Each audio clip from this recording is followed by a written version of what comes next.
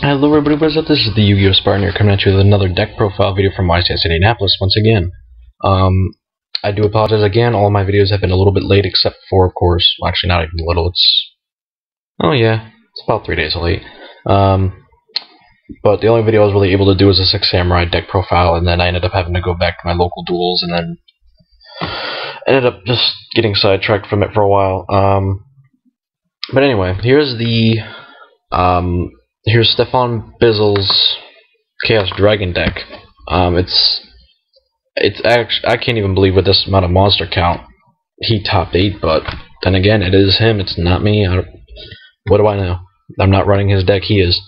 So here we go. We got a BLS, Double Card Trooper, Chaos Sorcerer, Dark Arm Dragon, Triple Dark Flare, Dimensional Alchemist, Eclipse Wyvern, Effect Veiler, two of them actually, Gores, Triple Light Pulsar, Triple Lila, Double Maxi, Night Assailant, Red Eyes Dark Dimensional Dragon, Triple Raikou, Sangan, Double Tour Guide, Double Tragodia, Allure of Darkness, Charge, Dark Hole, Heavy Storm, Monster Reborn, Double MST, Triple Solar Recharge. For his side deck, he has Triple Gemini Imps, Maxi, 2 TKs, MST, 2 Prohibition, 2 Soul Taker, 2 Compulse, 2 Decree.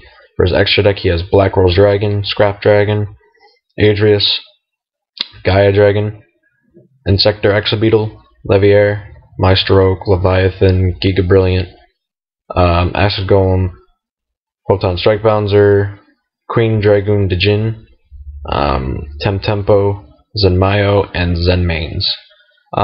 With this deck build, I mean, I do see it topping at least, but I'm only seeing top 16. But then again, it is top 8 for Steffon Bizzell.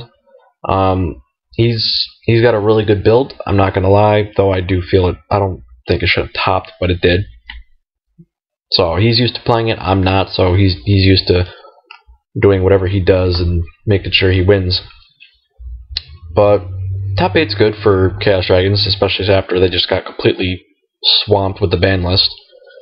They got so nerfed, with Chaos Emperor going to 1, Red MD going to 1, Tour Guide going to 2, Future Fusion being banned.